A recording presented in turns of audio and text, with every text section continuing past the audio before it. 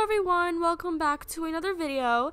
So in today's video, I'm going to be showing you guys how to make an advanced GFX on Blender 2.82, and let's get started. So first, you like to open up Roblox Studio. I'll leave a link in the description down below. Once Roblox Studio loads, you like to click on base plate.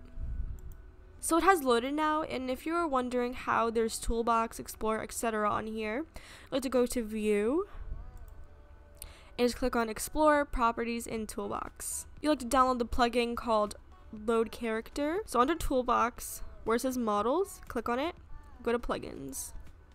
Now you like to look up load character. It would be this one right here. Once you have downloaded that, you like to go to plugins and click on load character. I'm just going to look up my username. Make sure spawn at origin is checked off and click on spawn R6.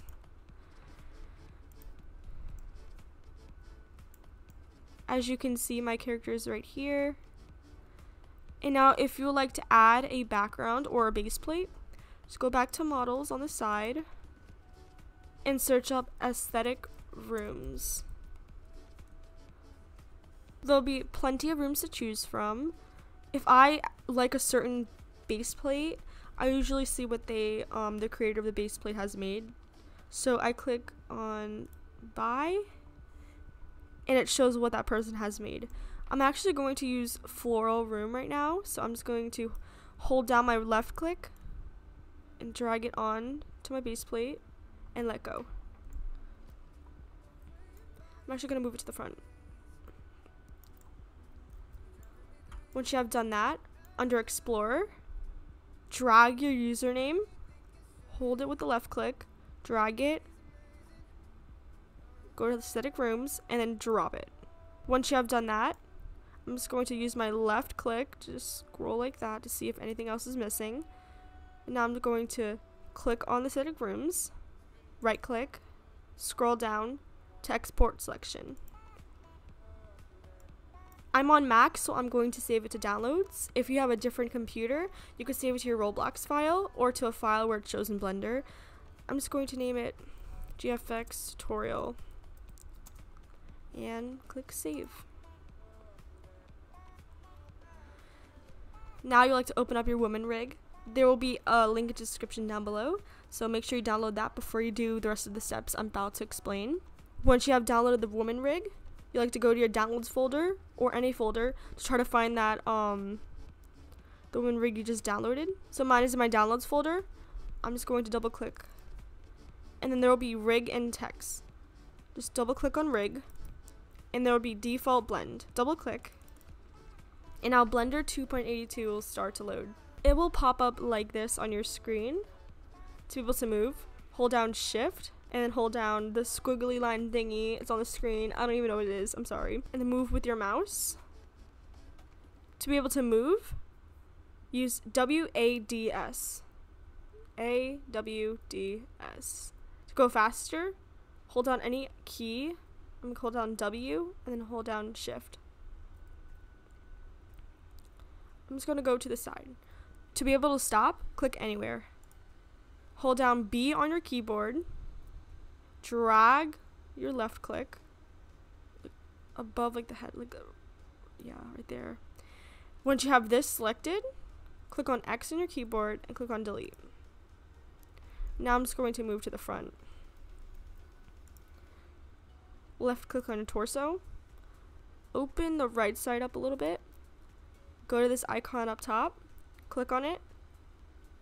Go down general and go to shader editor. This will pop up. Use your mouse to scroll. Use these to go up and down.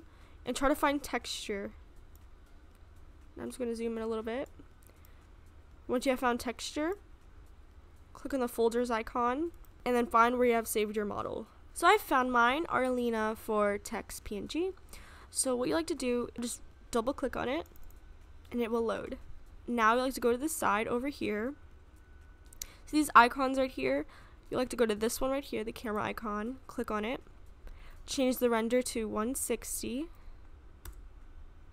scroll down, open up film, click on transparent, open up performance, change the tiles to 1616.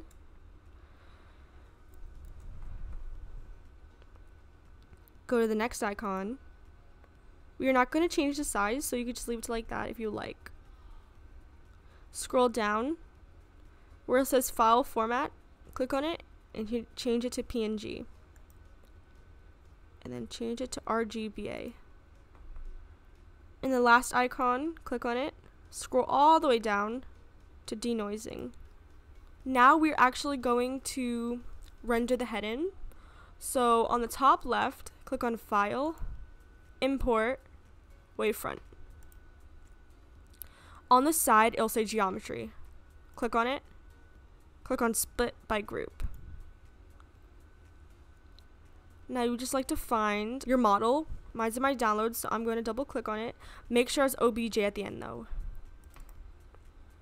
Once it has loaded, I'm just going to move my camera like over here a bit. Go like this.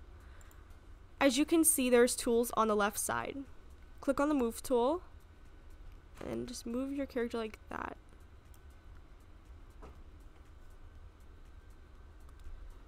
By the way, I'm just going to select the head on this one. So to select, left click, hold shift, left click. Just keep holding that left click and then let go. And I'm just going to use the move tool. Oh, I forgot something. Oh no. Okay, my bad. Use the move tool to move it on to the other body. Use the rotate tool. Use the blue one to rotate. Now I'm just going to see the front. Hold on. Now let's see the front.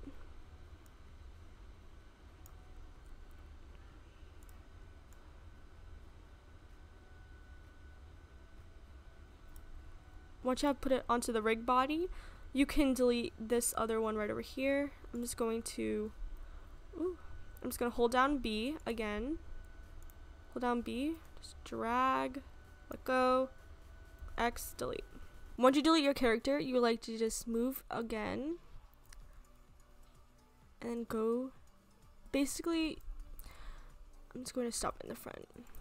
And now I'm just going to start posing. So to be able to actually move parts, you would like to left click on a part of the rig. I'm going to left click on the arm, near the hand, and I'm going to use the rotating tool, and I'm going to rotate with the red line. I'm going to rotate it right, there we go. And as you can see, it moved upwards, and I'm going to use this one, the arm one, and I'm going to rotate it that way, like that. Okay, so that's one arm, and now for the other arm, I'm basically going to do the same. Just click, red, and I'm just going to, like that. You could actually go in the middle and then just hold down your left click, and you could just move the arm like that. And now I'm going to move the leg, so I'm just going to left click on part of the leg. Leg's rig. Make sure you click on the rig, not the part itself.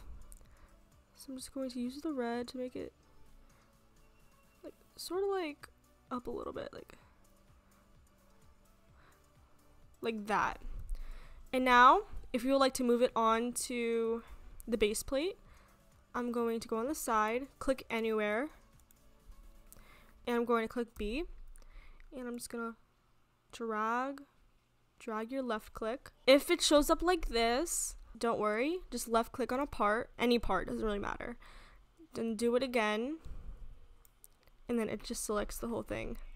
So now I'm just gonna use the arrows to actually move it onto the base plate. It's going to make it like standing, like that.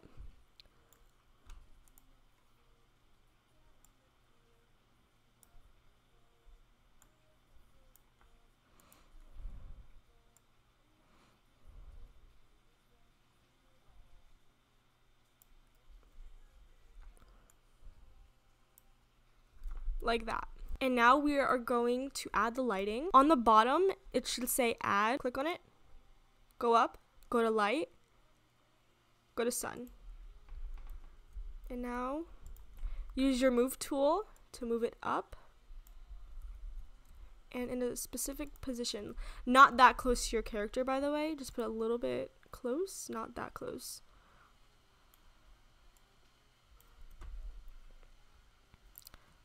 And now I'm just going to rotate it. I'm just using the middle to rotate. Using the middle, it can make you rotate anyway. So you don't have to use the lines. On the right side bottom, there are snowballs. You would like to click this one right here, as it would show what it would look like when it's rendered. The sun's not that bright, so I'm going to brighten it more. So there's icons on the side over here. You like to go down to the light icon, but first make sure you have the sun selected. Go to strength, and I'm going to put it actually to 4.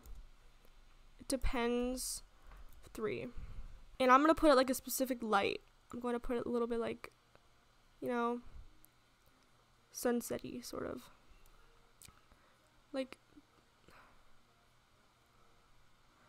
and, hold on.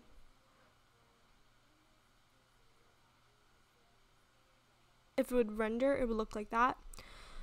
And if you have your light, great. Once you're done with that, you like to add the camera.